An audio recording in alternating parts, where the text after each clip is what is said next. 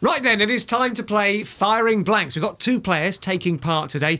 Representing Radio 1, it's Phil Taggart. Hi, Phil. Hi, Matt. How's it going? Yeah, good, thank you. And representing Nesbians the world over, it's Nina Nesbitt. You all right? Yes, I'm really excited. That is the correct answer. Don't make it sound like you're here under duress. Now, if you're not watching this online at bbc.co.uk/Radio 1, firstly, I'm very cross with you. Secondly, get yourself to a screen right now. You'll be able to see that opposite each other are Phil and Nina. They're sat underneath balloons filled with water, and they've each got staple guns. Now, the idea is they're going to put visors on and be asked to fill in the blanks in some questions. You'll then, if you're right, get to fire at your opponent's balloon and try and pop it, covering them in water. If you're wrong, they get to shoot at your balloon. And obviously, it goes without saying, please do not try any of this at home. All right, Phil, how excited are you about getting Nina wet today? This is pretty much everything that my life has been building up towards. This is the peak. It's all downhill from here, you're saying? 26 years, and this is the pinnacle. Nina, I get a sense from you that you're equally as excited. Am I right? I am, although, I mean, Phil has supported my music for a very long time, so I feel a little bit bad. But if he soaks me, I will. It's what he wants. He said his life's building up to this moment. I'll tell you what, let's like fair play. Okay, fair a play. handshake. We'll forget about this. We'll still play our records, and you'll keep on writing music after this as well, right? Maybe. All right, good. I'd like to see a whole concept album just about firing blanks, if that's all right, Nina. All right then, let's play Firing Blanks. It's time for Firing Blanks. First up, meet my Brazilian friend Enrique. Now, he went to an English language school in Brazil, which means that his British accent is absolutely perfect. But because he's not grown up over here, a lot of our turns of phrase baffle poor Enrique. He doesn't know what they mean. For example, I asked him what he thought this meant. If I put a banger in your mouth, Enrique, what would I be putting in your mouth? Some sort of musical instrument that's probably to shut me up. What do you imagine the musical instrument sounds like?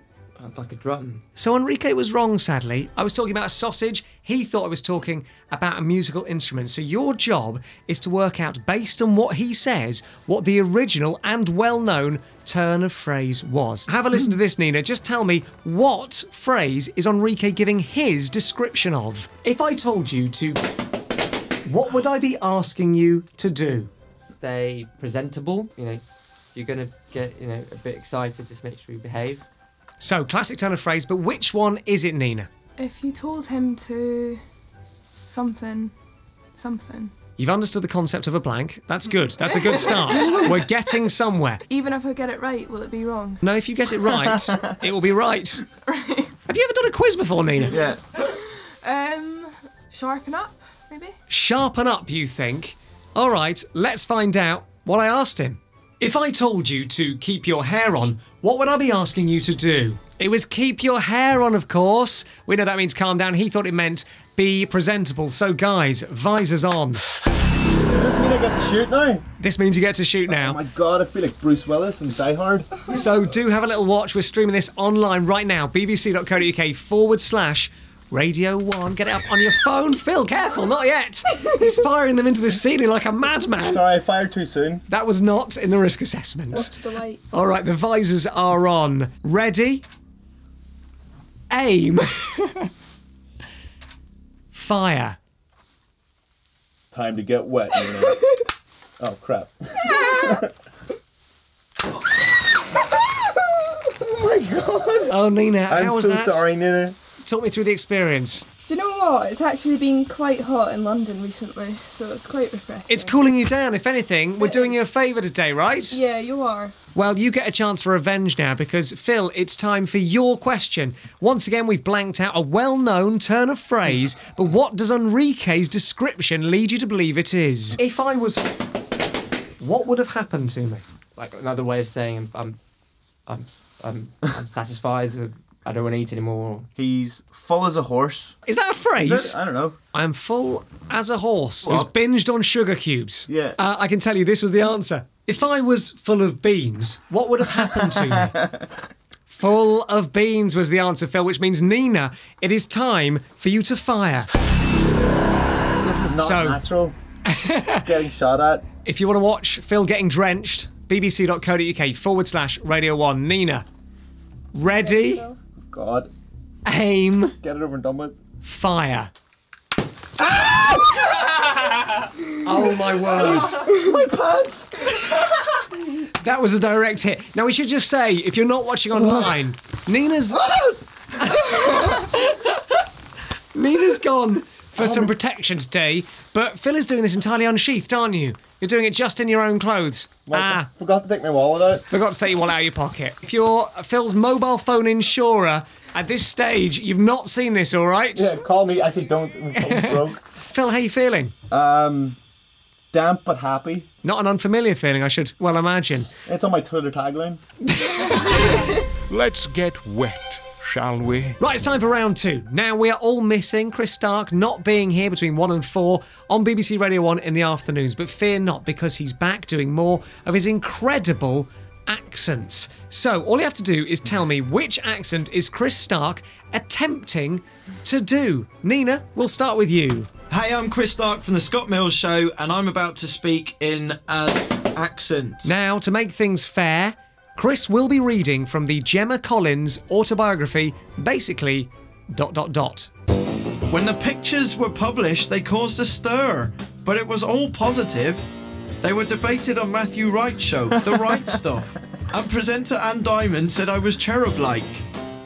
So, Nina, what accent was Chris Stark doing?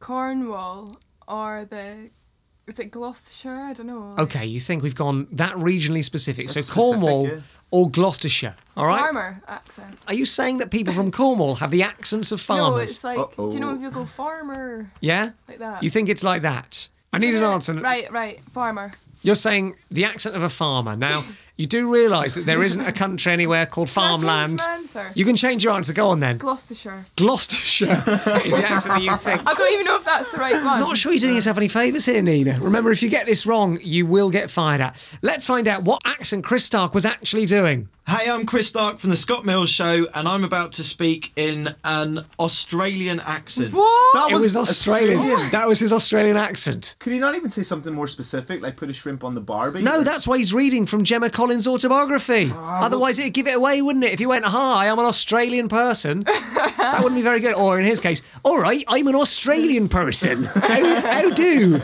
I'm afraid, Nina, you got that wrong, which means it's time, Phil, for a firing.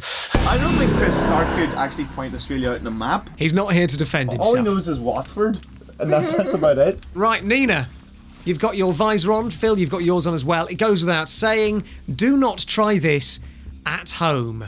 All right, the balloons are suspended. You can watch the carnage unfold at bbc.co.uk/Radio 1. Phil, ready, aim, fire. Right, let's do it. Do you prefer coming in on our show? Oh my goodness me. Oh my goodness me, that was a direct hit. Are we still friends? I don't know. Oh, thanks, Matt. Sorry guys. Look, we can kiss and make up later on. We'll keep the cameras rolling for that too. Right, Phil, it's your turn to work out what accent is Chris Stark doing. Hello, I'm Chris Stark from The Scott Mills Show, and I'm about to speak in a accent. Here it comes. This should be good. I was doing more scenes that involved Mick, including the famous scene where I baked him an apple pie. We all remember that scene, though. It's famous, legendary scene where an apple pie was baked by Gemma Collins for a man called Mick. But what accent was Chris Stark doing, Phil Taggart? Any answer I'm going to give is going to be mildly offensive to the place that I give it to. Go on then. With an accent like that. I'm going to go German. Let's find out. Hello, I'm Chris Stark from The Scott Mills Show, and I'm about to speak in a New York accent. It was, of course, the famous New York accent. Pop your visors on, and if you're not watching this, it's your last chance. Get yourself to the Radio 1 website. Get it up on your phone, on your tablet, on your laptop. Gather strangers around. You're giving me an evil look as well. That gun eerily suits you. Ready, aim. I didn't say fire yet, Nina. TV, sorry. Little bit trigger happy there. Fire.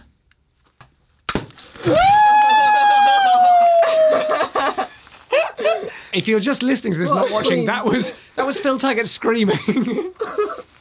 Oh, Phil! I didn't know you could reach such high notes. That was amazing. If you had water that cold being poured into your pants, you'd scream as well. Where is it? Where's it settled on the body, Phil? The island of manhood It's been flooded. Okay, fine. Nice and cryptic. I'm sure no one can possibly work that one out. Phil, Nina, thank you both so much for playing. Have you enjoyed the experience? Yeah, I've loved it. It's been the worst highlight experience of my life. of my career. Thank you, Phil. Very on message. Nina, you need to improve. Nina, can we still be friends? I think we can, Phil. Come see us at 10 p.m. to midnight. Alright. We'll be nicer to you than this. Thank you.